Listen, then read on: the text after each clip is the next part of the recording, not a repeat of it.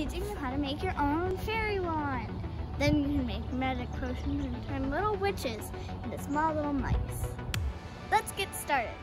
The first step for this project is to make sure that your watercolor palette has been run under the faucet. Make sure that every color is wet. Now paint both sides of your wand. Make sure that they're colorful.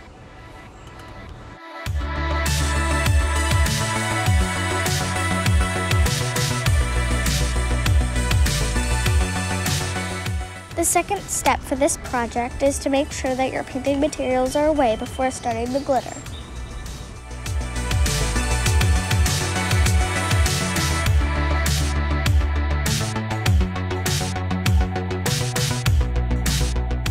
The third step is to make sure that the cap is off of your glitter glue. Now let your child go crazy with their glitter glue experience.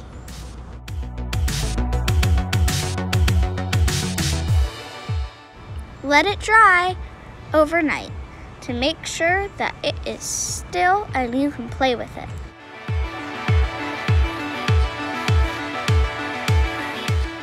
You can put gems all over your place. You have a packet of gems in the kit. Have fun!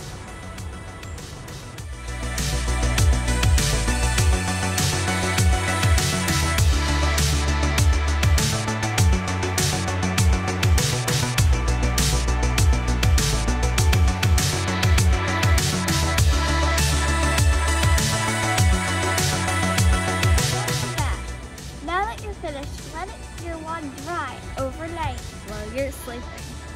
And then you can play with it all day long. Even though it's hard to wait, you know you have to. Or else it'll get all sticky and icky, and you don't want to have that as a wand. Now, if you would like to have stuff come out of your wand, just add little pieces of paper, and then in your hand and go, voila! Have a nice time. See you later.